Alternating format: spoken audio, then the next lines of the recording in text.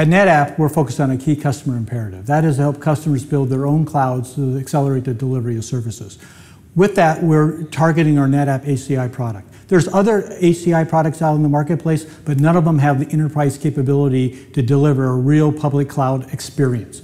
That's where we really differ. First, we have a platform that allows you to put multiple applications on your HCI platform. If you need more compute, you add compute. If you need more storage, you add storage. You can scale it out, you can run mixed workloads, and you can have very unpredictable workloads. Secondly, we allow you to integrate into your existing environment.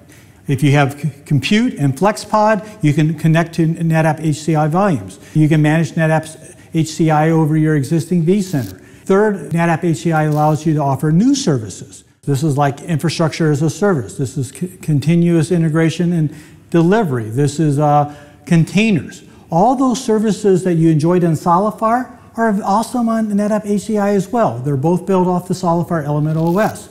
And lastly, cloud. Cloud is where we're really going to shine. We are partnering with Anthony Lai on a new class of data fabric elements so that you can move services between cloud and on-prem and cloud. And so with that capability on the on-prem stuff that I talked about in the cloud, NetApp has a hybrid solution like none in the marketplace with NetApp HCI.